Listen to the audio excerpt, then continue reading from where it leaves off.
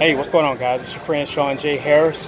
I'm America's leading voice when it comes to creating generational wealth through building multiple streams of income. And as you can see, I'm here in the gym getting this cardio in. But I want to talk to you today about 4 levels of being an entrepreneur. You know, the first step or level of being an entrepreneur is what I call a technician. As a technician, your main focus is on survival. You know, just trying to get your business up and running, keeping it profitable so that you can sustain. Person in this particular category will often exchange a lot of time to make that money. The second level of entrepreneurship is what's called the manager. The manager, their focus is on survival. You know, just trying to scale the business up, making sure that everything is running properly. You know, this is the guy that's wearing all the hats in the business, just to keep it afloat, keep it profitable.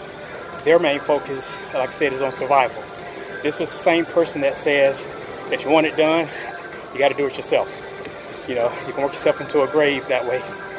The third step of entrepreneurship is what's called the manager.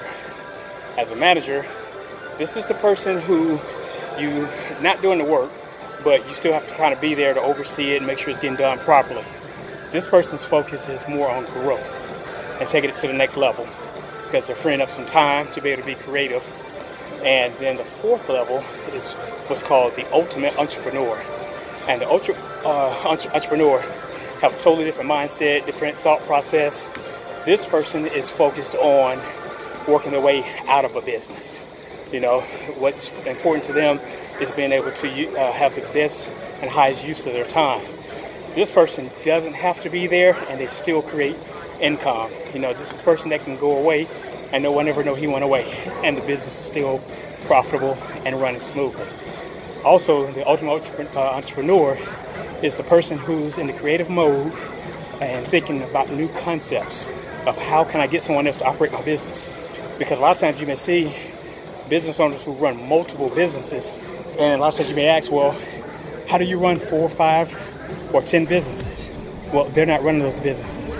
They have partners or operators of each one of those businesses so that they can have creative time to go do other things. So I know that's powerful information to just share with you.